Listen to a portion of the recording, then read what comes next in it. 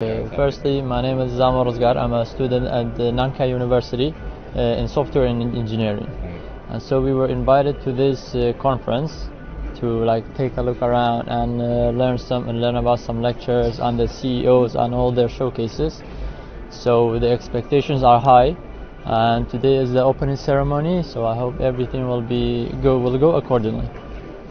As someone who studied this major, how do you see this digital and the internet development in China?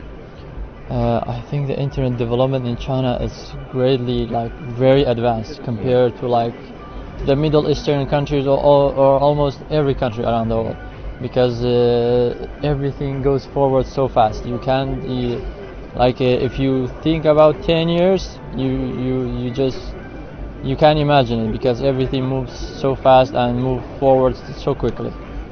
Would like to ask you about the AI development also, because the AI is the new trend in the whole world, and it's the newborn technology, and we see now China is well developed, and these things how we can benefit from this development, Chinese development in this field, in this sector, to reach this level in our countries as well. AI right now, AI is very popular and it's almost used in everything. We can benefit from it. We can learn from all of the lectures that they introduced to us, so we can implement these AIs into the medical sector, into the social sector, so everyone can benefit from it.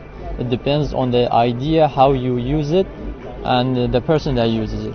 As someone, you are engaged in this sector and you are Iraqi, is there any collaboration between Iraq and China in this field?